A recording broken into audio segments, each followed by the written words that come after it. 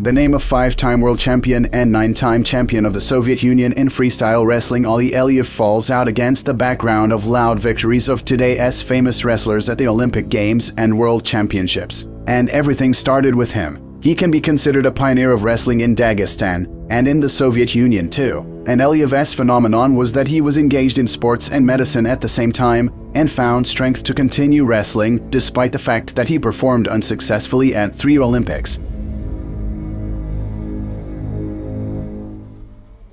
Ali Aliyev was born on November 29, 1937 in the village of Chok, Republic of Dagestan. Since childhood, Ali was actively engaged in sports, namely freestyle wrestling. In due time, he graduated from the local medical university and then defended his thesis, receiving the degree of Candidate of Medical Sciences. Thanks to the tireless help of his coach Magomed Ramazanov, Aliyev began his professional career in sports. Combining studies with trainings, the Dagestani wrestler began a triumphant ascent to the steps of sports glory.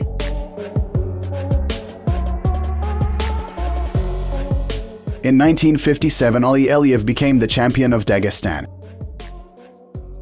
Then there was the World Championship in Tehran in 1959, which he won brilliantly. For the first time, Ali Aliyev became the world champion in the lightest weight up to 52 kilograms and the first of Dagestan wrestlers who was to take part in the Olympic Games. For Dagestan, it was equal to Gagarin's flight into space. It was with this victory that the ascent of the Dagestan wrestling school began. Aliyev became the brand of Dagestan, along with Resul Gamzatov, Imam Shamil, and Letskinka. Ali Aliyev came to his first Olympics in 1960 in Rome in the rank of favorite in the weight up to 52 kilograms. Aliyev got off to a good start at the Olympic tournament, forcing 3 rivals to capitulate, including strong Turk Bilek. But then Aliyev unexpectedly lost to American Simons.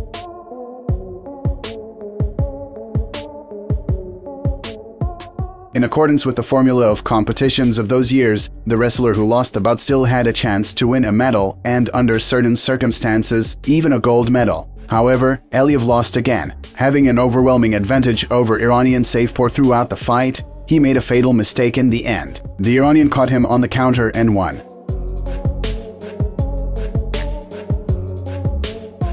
Ali dominated our fight indiscriminately, and I didn't even understand how I was able to put him down, the Iranian, who dashed the favorite's medal hopes, will say after the bout. Safpour took the 3rd place, Aliyev the 6th, and the champion was the Turk Bilek. In 1961 at the World Championship in Japan, the famous wrestler from Dagestan won the title of world champion for the 2nd time. In 1962, the World Championship was held in the United States. Ali Aliyev immediately attracted the attention of specialists who called him a dynamo on the mat, and this time the Dagestani delighted his fans by becoming world champion again.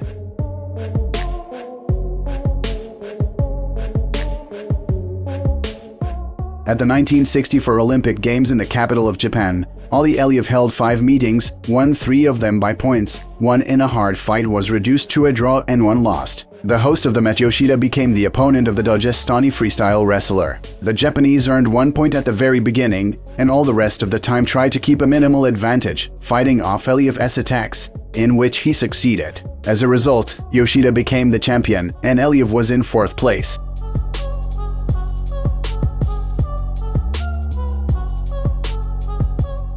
In 1967, the 30-year-old Dagestani became world champion again, and on the eve of the 19th Olympic Games he was already more than titled 5-time world champion, 7-time champion of the Soviet Union, and 3-time champion of the Spartakiad of the Peoples of the Soviet Union.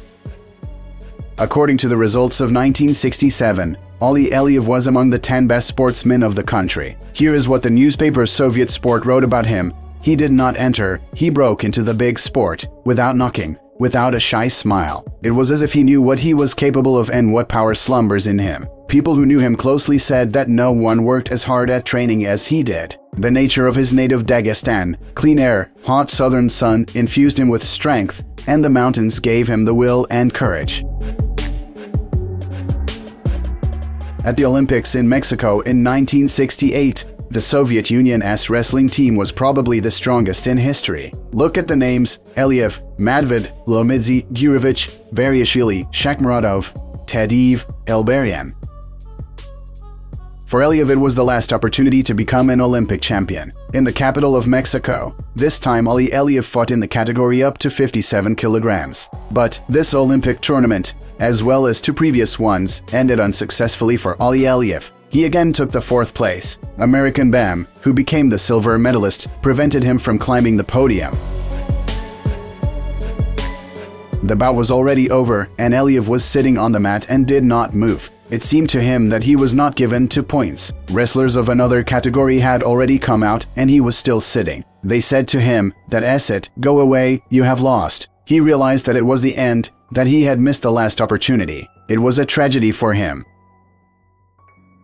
And after all this, he found the strength to return to the mat and win the championship of the Soviet Union in 1970 in his small homeland in Makhachkala, thus proving that he was a wrestler of the highest class.